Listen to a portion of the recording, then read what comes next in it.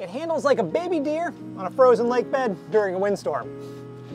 For those 3 minutes, it's the ride of my life. For everybody else, it's probably horrifying. That's what she said. Welcome to the channel. Today's project is destroying and then rebuilding some of the resale value of our 69 VW Beetle C5 Corvette swap. That's a lot to say. So very worth it. Step one today is going to be picking out some fine-ass steel. So I took some measurements and went to my local steel place, started poking around their scrap bin, came with these bad boys. The minimum thickness that I like to go for is about 1/8 of an inch, but as you can see here, basically quadruple tripled it. When in doubt, 5/16 out. The floor on this contraption has got some weird height differences front and back and side to side. That's where you want the height differences. Makes it a lot easier.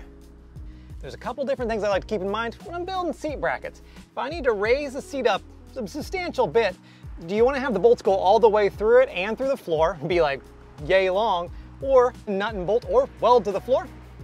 I don't really think there's anything wrong with either way of doing it until you start approaching the national average of bolt size length, but it's something you should think about when you buy your steel to make sure you can fit a ratchet or a wrench in there to actually tighten down the nut.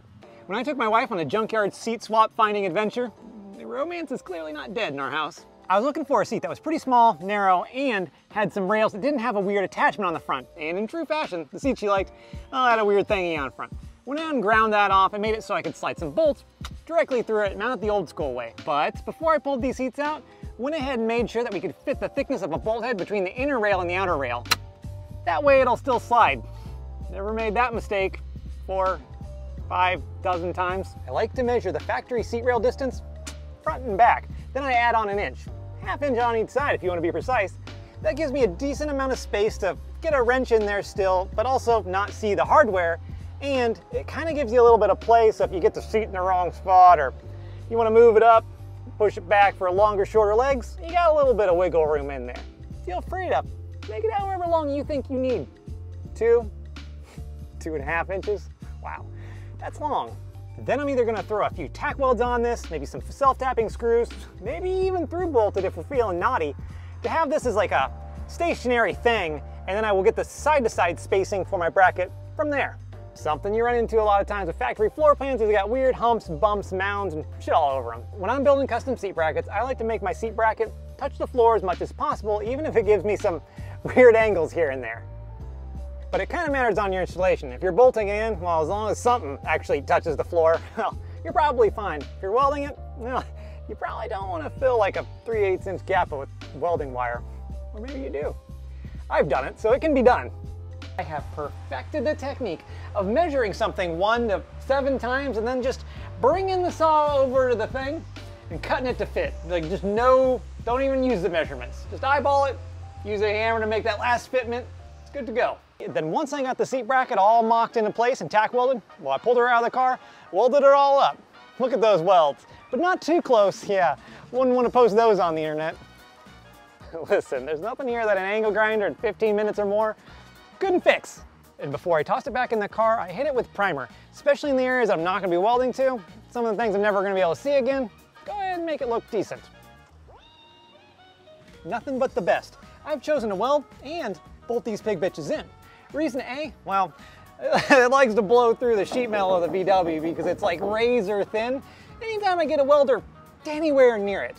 Reason number A is, well, I'm also worried about the seat floor tearing if it was ever in an accident or anything went horrifyingly wrong or just existing. Speaking of tearing that floor's ass up, well, the bare minimum here is fender washers, but in a perfect world, you'd use some 1/4 inch, maybe 1/8 inch steel plates underneath the seat bolts to give it some structure so it won't just pull through the floor if it was ever to get hit or pulled on.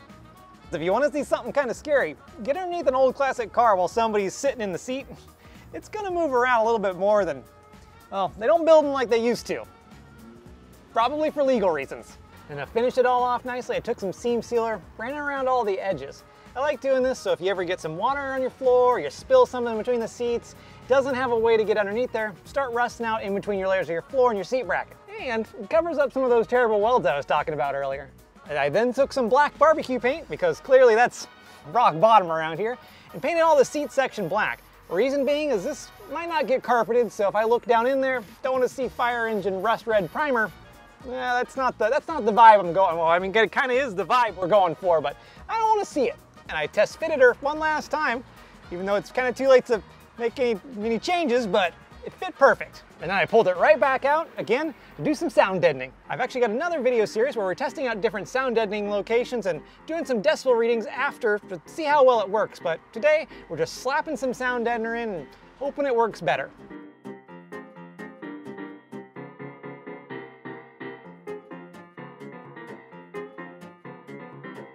Probably wouldn't pass a crash test if the life's depended on it, but that's halfway there. So another 17 hours times 2, you'll have 2 of them.